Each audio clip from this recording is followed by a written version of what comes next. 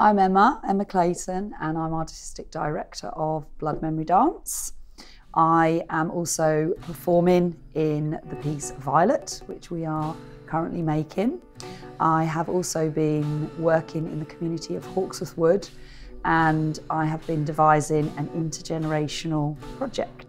Actually, the first person I had a real conversation with was Violet. And Violet has a surname. Her name's Violet Kennedy. She's 91 years of age now, and she served in the Land Army for 3 years. And she sat down, we had a cup of tea, and she told me her story. And I thought, I want to dance that story. I want to bring that story to life through dance, through performance. And then my next idea was I was going to get a fabulous team together and make it happen and make the magic come together. I'm Georgina Jakubiak. I am a singer-songwriter.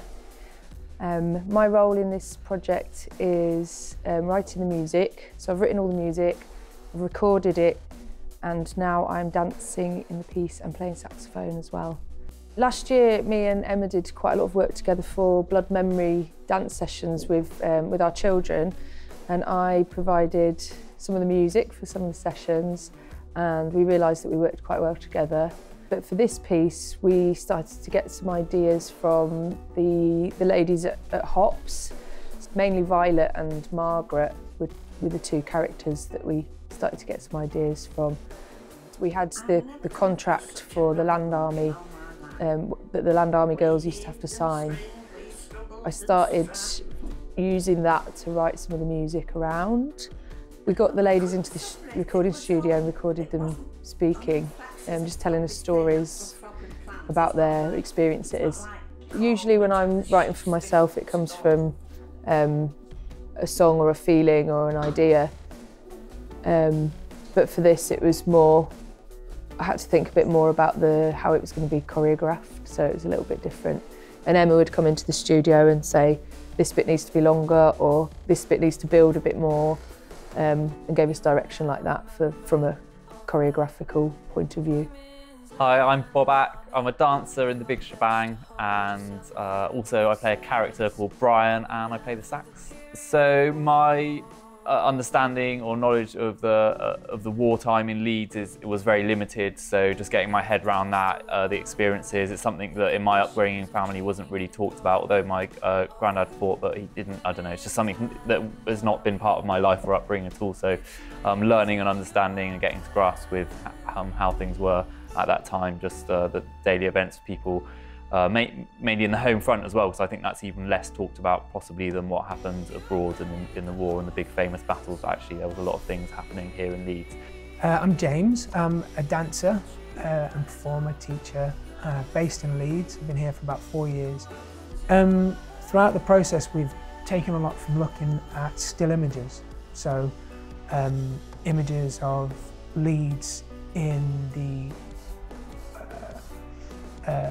1920s, 30s and 40s, and sort of realising how different it was, even though it's sort of in living memory for people, is crazy. I think we all took quite a lot from those photographs, and it's crazy, it's intense to imagine how much you can take from just a still image. But yeah, I think we all took a lot of character and a lot of sort of the feeling of the piece from looking at those things. So that was a highlight for me, I suppose. It's very important for this time of my career because I have just spent 12 years as a dance lecturer, and that work was, I was very passionate about that role to begin with, and then as time moved on, I realised I was getting drawn back into becoming an artist, and then I decided I'd like to go for my first ever Arts Council bid. We set up the project then to work with the elderly in the HOPS organisation. I realised maybe the Blood Memory style was a little too creative maybe, so then that was my idea to start thinking about bringing more of an urban style, the hip hop style, and I guess that's when I started thinking, right, who would be the right practitioners, who would be the right artists to bring into the project. So I suppose you could consider it being a challenge that we've worked with quite a big intergenerational cast.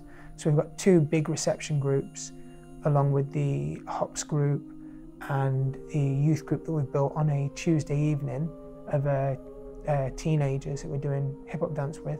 So there's quite a lot of people to contend with, and then Emma's got her own contemporary group as well that she's bringing in. So there's lots and lots of different pieces of the puzzle. Well, for me, it's the dancing. I haven't danced for a long time, so the music comes naturally to me. The songwriting, I'm used to that because I do that a lot.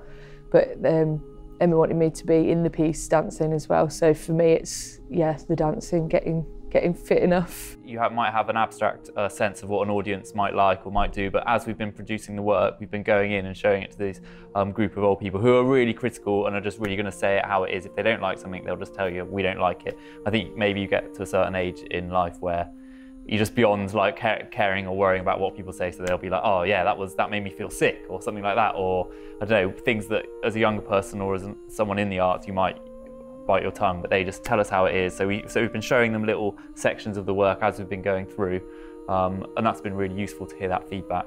And that influences our work, because then you can visualize those people and that audience when you're making something. Okay, what would that group think? Would that be, would that be too challenging for them, rather than, yeah, just literally seeing and hearing that feedback as we've been going has been really good. It'd be nice to we've got the 2 performances that we've got already. It'd be nice to do more next year, maybe.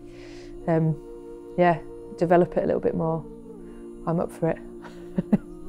The audience for Violet are very much the community members. We have done some research with some elderly people who have given us information about 27 people who unfortunately lost their lives during the Second World War. And that is going to appear within Violet. So there could be some of those soldiers' relatives and families in that audience, which is going to mean a great deal to them, hearing those names. What I don't want to do is look back and think, I should have made more of that time, I should have thought more about it, I should have enjoyed it more. I mean, I've been learning hip hop, I've been learning about locking, I've been learning about breakdance, and I'm happy to sort of embrace those things. But things do move very, very quickly, so I've got to just be very careful that I don't leave here, go and pick the children up from school and then just forget all about it. I try to embrace it. I try to take time to breathe and go, right, I'm really enjoying this. And maybe things might not have worked out as well as I wanted to that day, but tomorrow's another day, and I hope that that's just going to continue.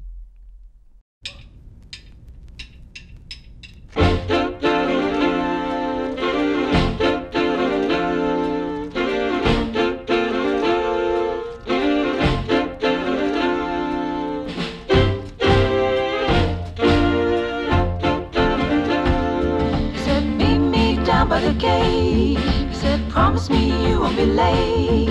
He said, wear that pretty red dress, wear some shoes to impress. I'll hold you tight, I'll take you dancing tonight.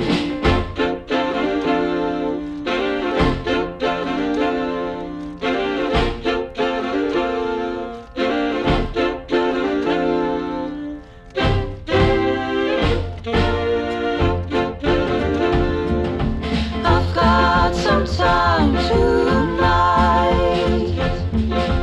I know this feeling's right. Will you be there? Will you still care? I've got some time tonight.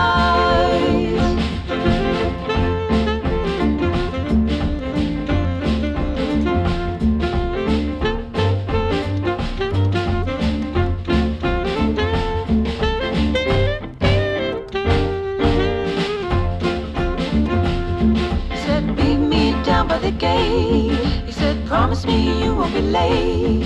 He said, wear that pretty red dress, wear some shoes to impress. I'll hold you tight, I'll take you dancing tonight.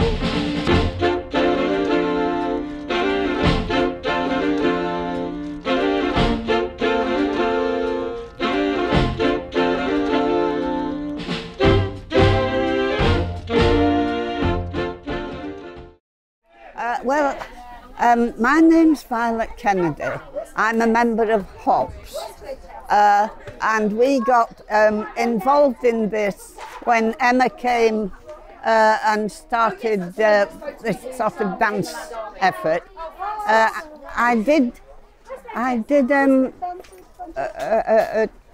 Gave some speeches, well, not speeches. I talked about my time in the Land Army, and Emma, I think, got hold of this. And she was quite taken with the fact that we'd struggled and strived with a stack of flax. She got taken with the fact that I carried loads of water one morning and things like that. And from there, she seemed to weave this dance group into a story, as it were, which, you know, went down very well, I think, actually.